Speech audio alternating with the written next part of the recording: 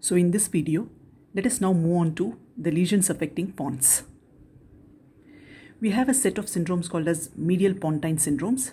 Based upon at what level the Pons is affected, they are further classified as medial superior, medial middle and medial inferior pontine syndromes. But common features which are found in any of these medial pontine syndromes include the involvement of corticospinal fibers resulting in contralateral hemiparesis, involvement of pontine nuclei and fibers of the middle cerebellar peduncles resulting in ataxia and clumsiness, involvement of medial lemniscus resulting in contralateral hemianesthesia including the vibratory sensation and the proprioceptive sensations, involvement of medial longitudinal fasciculus resulting in internuclear ophthalmoplegia, that is the person will be unable to look to the side affected, involvement of abducens nucleus and nerve resulting in lateral gaze palsy, and in some cases even the facial nucleus will be involved resulting in facial palsy of the same side. Similarly, we have a set of lateral pontine syndromes. Now again, based upon at what level the Pons is affected, they are again classified as lateral superior, lateral middle and lateral inferior pontine syndromes. Lateral inferior pontine syndrome is also known as ICA syndrome, that is anterior inferior cerebellar artery syndrome, because it is usually due to the involvement of that artery. So again, the common features which are seen in case of lateral pontine syndromes include the involvement of cerebellar peduncles resulting in ipsilateral cerebellar deficits which may result in ataxia or nystagmus, involvement of vestibulocochlear nuclei that will result in deafness and vertigo, involvement of descending autonomic fibers resulting in Horner syndrome features. Facial nucleus will be involved even in the lateral pontine syndromes resulting in same-sided facial palsy.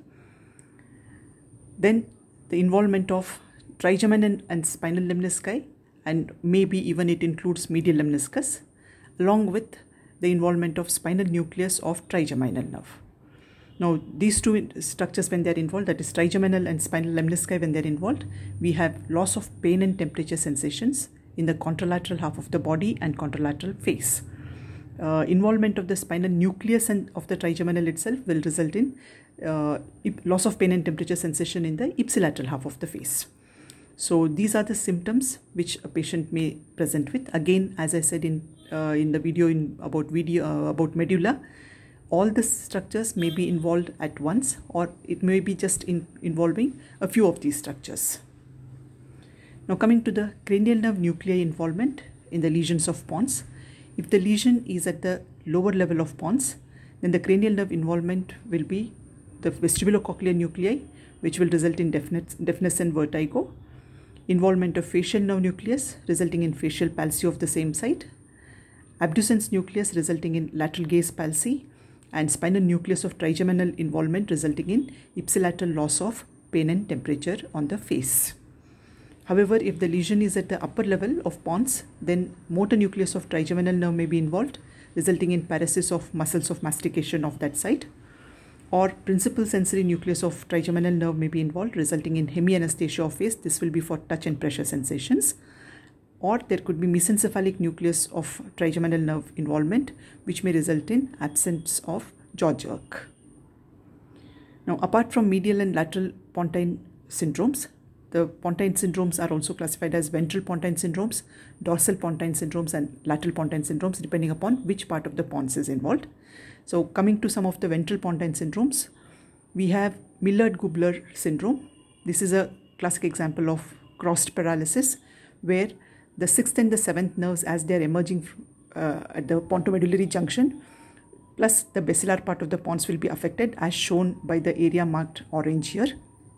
Now, because of the involvement of these structures, the patient will present with ipsilateral facial palsy, ipsilateral lateral gaze palsy, and contralateral hemiplegia. So one-sided hemiplegia and opposite side cranial nerve nuclei involvement, that is motor cranial nerve nuclei involvement, resulting in facial palsy as well as lateral gaze palsy.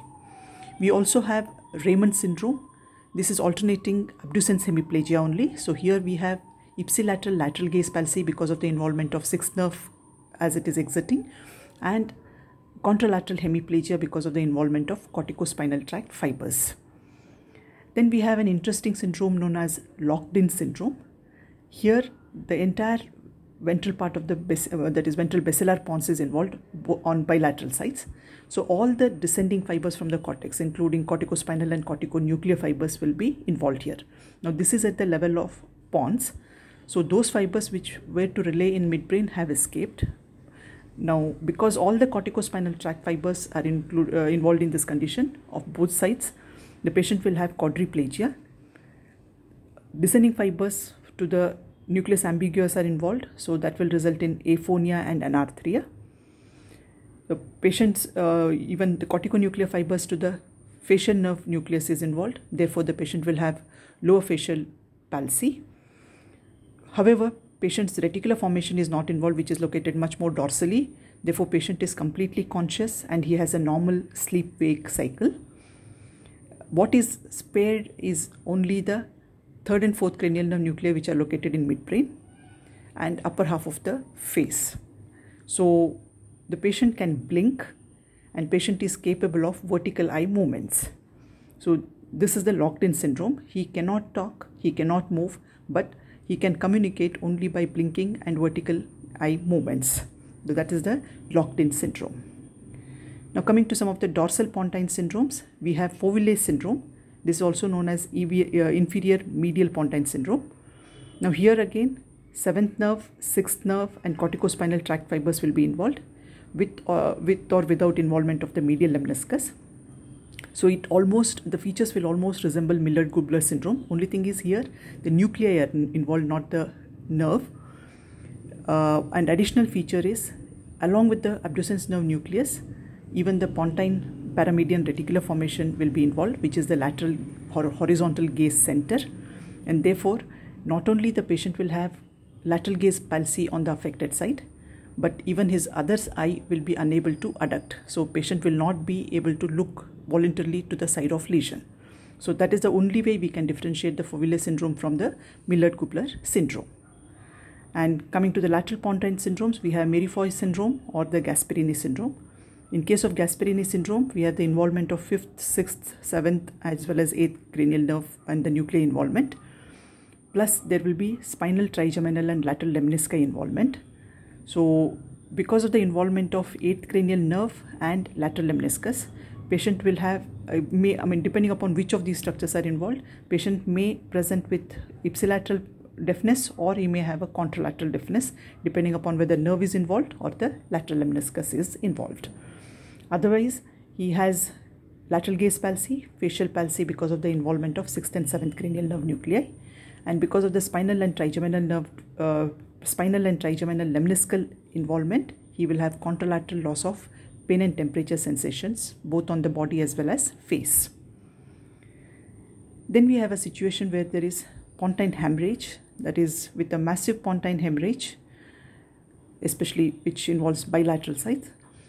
The patient will present with triple P features, that is paralysis, that patient shows quadriplegia, pinpoint pupils because of the involvement of descending autonomic fibers, and pyrexia, that is he has got malignant hyperthermia. So when we have a patient combined with quadriplegia, absolutely paralysis of all the four limbs, then pinpoint pupils and malignant hyperthermia, suspect a massive pontine hemorrhage.